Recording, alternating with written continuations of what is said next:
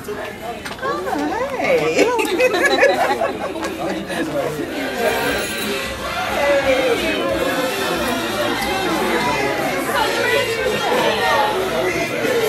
Actually, I had to say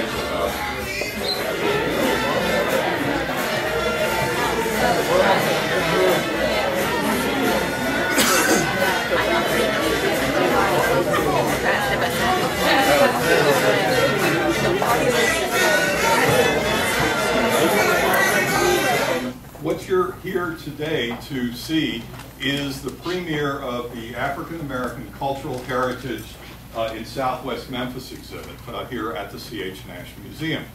And where this came from is Deidre Macklin, Deidre, we chose 9 students from the 38109 zip code, the area right around here, to work on this exhibit. And the basis for selecting them was they wrote an essay about the cultural heritage of the African American community in their neighborhood was important. And that was the basis for the selection of the 9 students who you're going to meet in just a little bit. Okay? That's what I've got to say. And now I'm going to turn it over to the students. The project came about when 9 area high school students were given the opportunity to express the past on Southwest Memphis. We did not always agree. It was not always easy, but we got the work done. Most of us were introduced while others were presented to Southwest Memphis. We learned and did so much this summer, and we all had an awesome time doing it.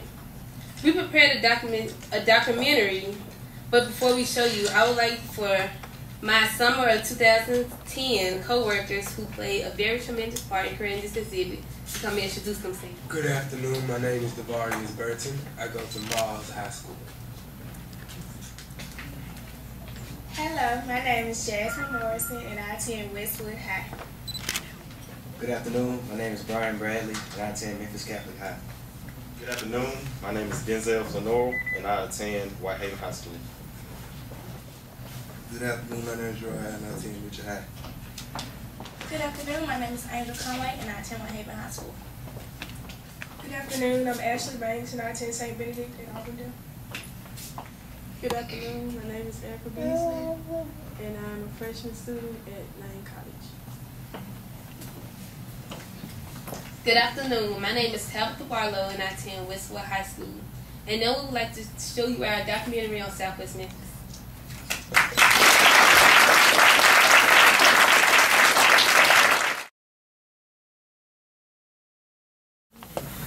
Now we would like to share our experience on this project. My favorite quote I learned this summer was from Ernest Withers. He stated, "Be who you is, not who you ain't. Because if you is who you ain't, then you ain't who you is." It was all on us. There were no boundaries to what we could do, with some exceptions. The most important thing that I've learned how to get the youth together and help the project grow, and to also help their own communities grow.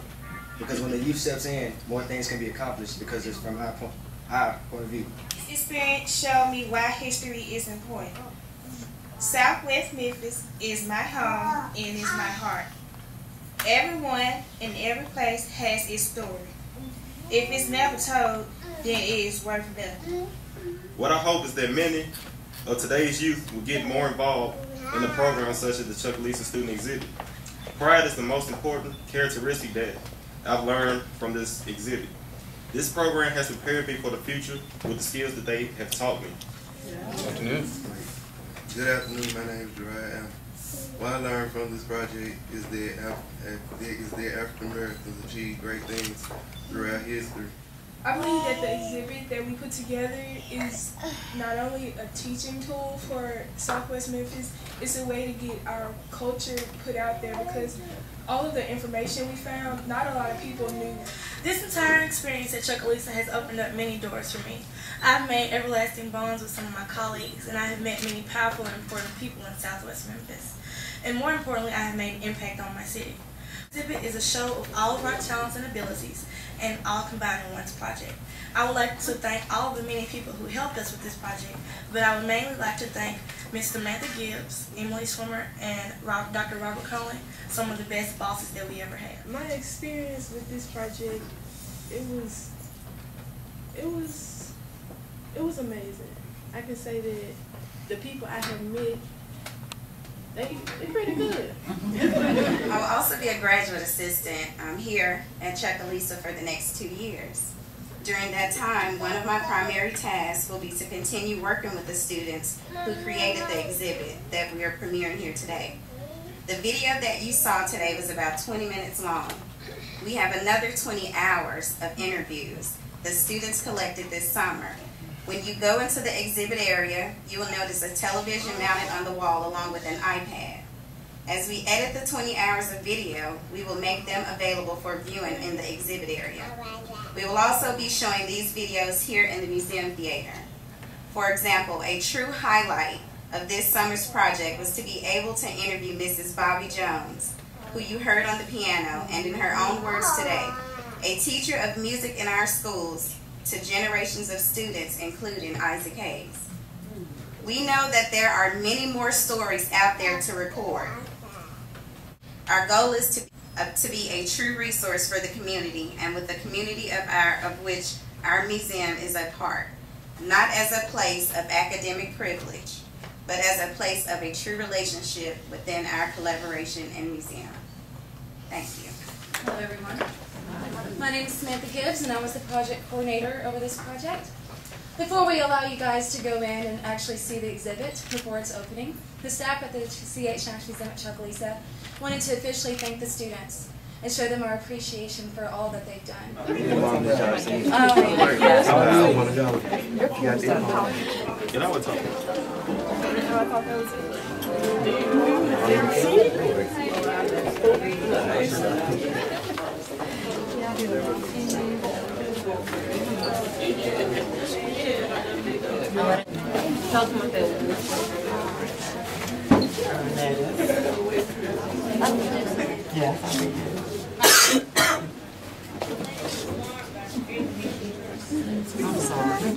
He's from announced, but I think I can do it. Is that a announcement?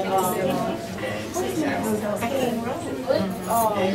I have to cover 8. Yeah, no. Okay. And then Hamilton and South.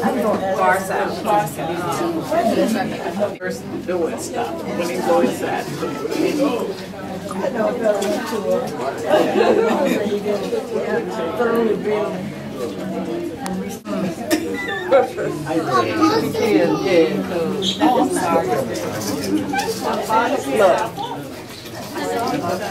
Yep, I did know that.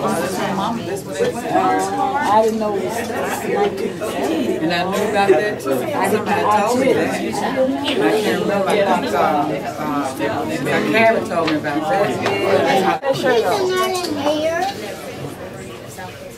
What? I didn't either. Oh, it is.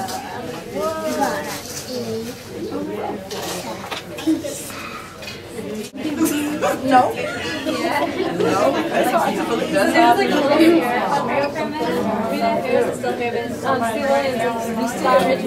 they had to leave because they actually were here. This other video.